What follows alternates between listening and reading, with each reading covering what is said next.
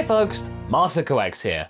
We would like to bring attention to you some of the more obscure and unusual facts about Dragon Ball here on this channel sometimes, such as unusual merch like a Vegeta shower curtain, or myths about the story such as how Kid Buu isn't the strongest form even though he's the final boss. But today, we wish to bring to you a short and sweet video about some even more obscure facts about this series that you most likely have never heard about before. And if you have, do let the other ones find out, and fair play to you. You know your stuff. If you want to stick around and find out more information about this series that you just so happen to like and you bothered to click on this video, then like said video and subscribe for more future content in this field.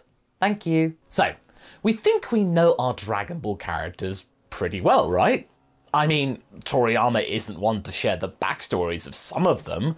You know the ones. Possibly thinking them as not needed to tell his story. Which is fair. After all, you can't write a whole backstory for every single incidental character you have. Unfortunately. Although mind you, Hav and I do like to think about it from time to time. We try our best. Even if it's some random goon, you never know, they might want to come up later. But that's just us. And yeah, there are some bits and pieces scattered amongst the Dragon Ball series that we believe not all of you know, which are either very illuminating, provide maybe some further background to some of your favourite characters, who very much need something for them, or these could easily be unimportant. I'll let you be the judge. To start things off, I wanted to remind you of something that you might have heard us talk about before, but it's a classic, so I would like to bring it back up again for the newcomers to this channel because there have been quite a few. They have to know about this. What am I talking about? Well, the idea of Earthworm Krill. That thing that Toriyama once mentioned in an interview, which we are pretty sure is 60% a joke, but we can never be too sure with Toriyama. Sometimes the most incidental of mutterings from him could turn out to be really significant further down the line. But if we do take the author at face value and his answers to questions very seriously, which I know some people do, such as why does Krillin not have a nose despite being human? Krillin could, according to the creator of Dragon Ball, breathe through his skin. You can see other quick answers to questions in the translation from the Dragon Ball Adventure Special book here. Here is the actual quote, so I'm not making this up. Why doesn't Krillin have a nose?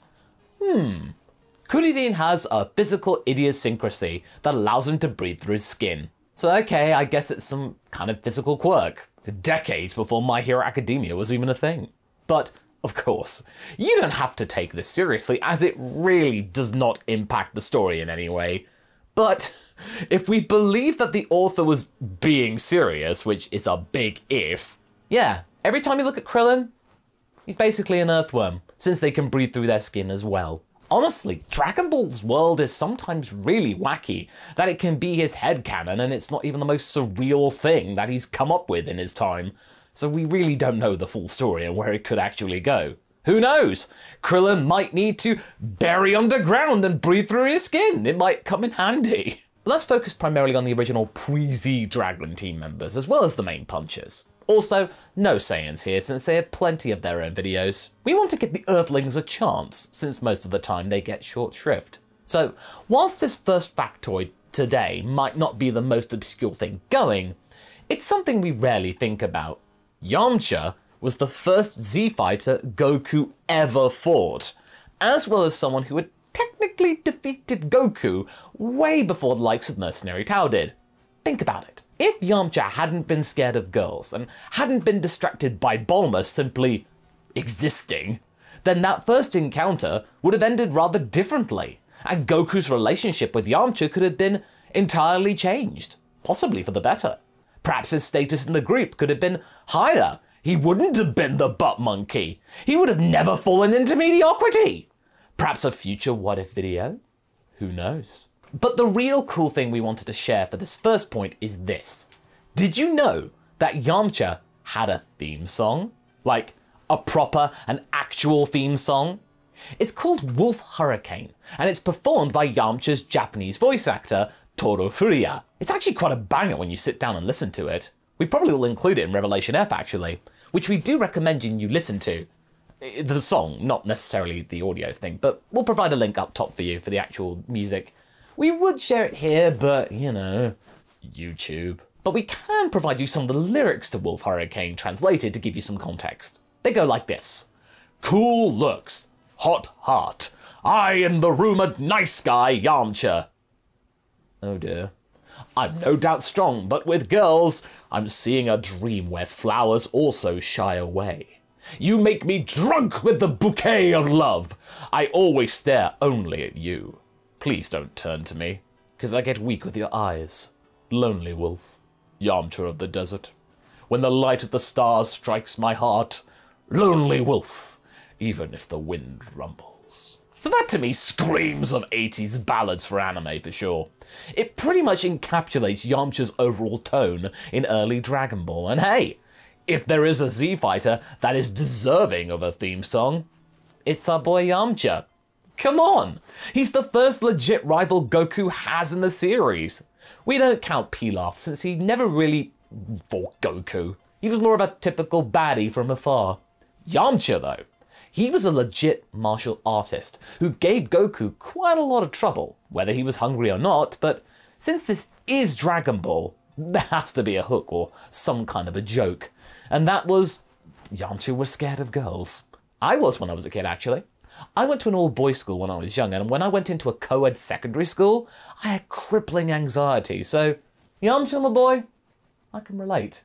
But he's not the only one that has some facts that very few of you may know. It's actually come up in recent conversation as of late, for some reason, but we wanted to provide you some additional context and perhaps some clarity. We're not sure whether or not we've talked about this before, as it makes us experience a very strong feeling of Dijon mustard. But even if we did mention this in passing, it was years ago, so I feel it's reasonable for us to bring it up again for the sake of the new subscribers. So do you know that there are some sources claiming that Tenshinhan is not actually an Earthling, but instead he might be an alien, like Goku? Well, that's not quite true. It's more along the lines of him possibly being descended from aliens, way back. Thanks to the power of the Wayback Machine, we were able to find Herms's translation of the Daizenshu 4 guide and the segment about Dragon Ball races and characters, where it is stated, when it comes to the likes of our favourite Triclops, that he is a descendant of aliens who use unique techniques. Tenshinhan uses techniques that are impossible to think of being those of an Earthling's, such as growing arms from his back or splitting into 4 people. It's a small wonder then that Tenshinhan is a descendant of the Three-Eyed People, themselves the posterity of aliens, and that he has a unique physical composition as a throwback to his ancestors. It is worth noting on top of that Hirotaka Suzuki, Tenshinhan's original voice actor, confirmed that notion. He did this in many of his interviews back in the day over the years. And if the guy who voiced the character believes that idea, that the person he has voiced for decades might be derived from extraterrestrials way back, that's quite a big note to take into consideration. He would know his character inside and out. There are some other things to take note of too, which might muddy the waters a little bit in this regard. In Legacy of Goku 2, the game claims that Tenshinhan gained that third eye through intense meditation. But remember, the Legacy of Goku games were not developed with Japanese staff or companies in mind, nor did it have Toriyama's distinct oversight. It was an entirely Western creation with the blessing of Shueisha and Toei, just sort of going like, yeah, sure, okay. Will it make money? So when it comes to trivial information in those games, it's probably not the best source to stake your opinions toward. I think we can trust the Daizenshu more than a third-party video game in that regard, can't you? Especially since that game series, not to take away anything from it, mind you, it is a perfectly good game mechanically speaking, had its own interpretation of the overall lore, just as we do on this channel, so, you know, it's as relatable as some of our what-ifs. Not taking too much of a big step now, we turn our gaze toward Chaozu. Now this little Pokemon is truly an enigmatic one, as he might have even less stuff revealed about him than his best buddy Tenshinhan, than any of the other Z fighters actually, making him the most obscure, semi-regular character going. The same article that mentions Tenshinhan's potential alien origins only tells us stuff about Chaozu that we already know. Psychic powers in his small body. He possesses various powers such as being able to change the numbers in a lottery and stop his opponent's movement. So you might be thinking that we're starting to really clutch at straws here with this, and that it's not worth discussing, but do hear us out. Did you know that at one point in the history of Dragon Ball, Chaozu wasn't a mere lackey to a Triclops, but Chaozu was, in fact, an emperor? In the special Dragon Ball movie Mystical Adventure, which is a rather interesting retelling of the story in of itself, it seems to go ahead and put things in a slightly different order to the main timeline, but mind you, that was not the first time that this happens, and it wouldn't be the last. Remember Path to Power. You see, Emperor Chaozu wasn't just a gimmick, this was a genuine kingdom. He had quite a notable group serving under him too. There was Bodyguard Tenshinhan, Minister Shen, and General Tao, and General Blue of the Royal Guard. He also loses his precious Ranran, who is his doll wife. Yes, he had a wife. Not judging, I'm happy for him, but I bet nearly all of you didn't know that now, did you? At the same time, the rest of the Dragon team are the same characters we know. It's basically an alternate telling of the story where the group meet the Crane School elite, but this time it's an emperor instead of a martial arts academy that they work for. It's further revealed that the whole plan laid out in the special was a ruse plotted by Shen and Tao to force Chaozu's soldiers to find the Dragon Balls, but they get thwarted in the end when they're about to betray their leader. It's a fun movie, but it's definitely one of the weirder alternate realities in the Dragon Ball timeline that we got. It's also the last of the original Dragon Ball movies, the last one before we headed on for Garlic Jr. in the Dead Zone for the first DBZ movie. Okay, moving on. We already joked about poor Krill Dog and his skin condition, and he was also notably snubbed from getting an appearance in Evolution. He really wasn't missed much if you ask me. And Path to Power, he wasn't even in that, possibly due to it combining aspects of pre- and post-Krillin stories. And, you know, a lot of people tend to joke a lot about the poor guy. The whole Krillin-owned count thing. But according to the Dragon Ball Wikia, in January 2007, Oricon conducted a poll in which they asked Japanese manga and anime fans which characters from any anime or manga they would most like to see in their own spin-off series. Krillin ranked 3rd in the men's poll and 6th in the overall poll. Remember folks, this isn't a Dragon Ball specific poll, this is anime and manga wide. And considering the number of prominent Dragon Ball characters there are out there, getting well into the top 10 is really high. Krill Dog the monk? Krill Dog the crime fighter? We don't blame them, he is really cool after all.